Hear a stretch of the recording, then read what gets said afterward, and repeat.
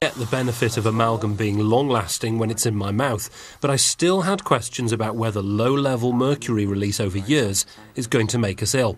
Could the chief executive of the British Dental Association reassure me? Do you accept that mercury is a toxin? Yes. Do you accept that it goes into our bodies and it's released from amalgam fillings? Well, there's no real evidence that mercury does cause any problems in that way.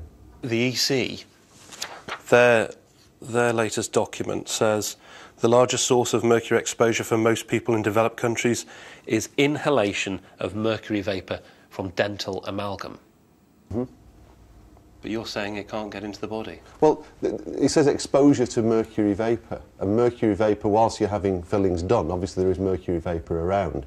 What I'm saying to you is that the long-lasting remaining residues of mercury aren't shown to be present in people's bodies.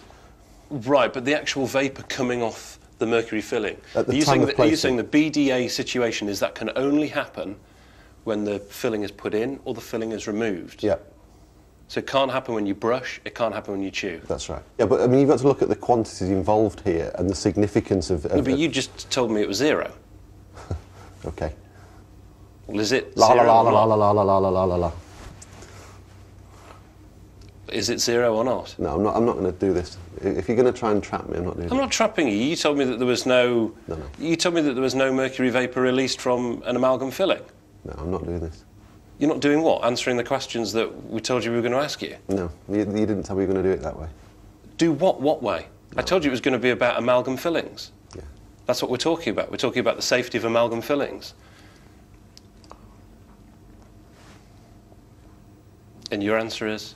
No, I'll answer you serious questions if you're going to ask me... That is a serious question. No, all right, OK. OK, the question is... I was finding it hard to see why two important officials seem to want to play down the generally accepted fact that we get a constant low dose of mercury from our fillings. Surely that's the first step to understanding whether or not dental amalgam may cause harm. After some discussion, the chief executive of the BDA agreed to have another go at the question. Do you accept that mercury vapour is given off from your fillings? Yes, in very, very small quantities. Okay. Do you think that's harmful?